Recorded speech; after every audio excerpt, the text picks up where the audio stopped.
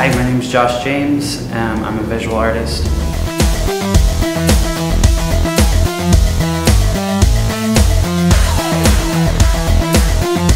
I've been an artist for about as long as I can remember.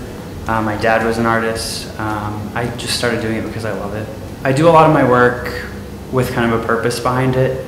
I lost my dad to suicide when I was 4 years old, so all of the proceeds that I get from all of my work, I donate to the American Foundation for Suicide Prevention.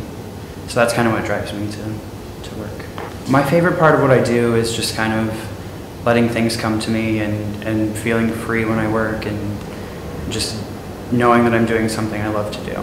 My personal goals are kind of just to get myself out there and to make everyone aware of my cause and to sort of help anyone that's experienced my story and has been in the same position I've been in. My name is Josh James and I'm a raw artist.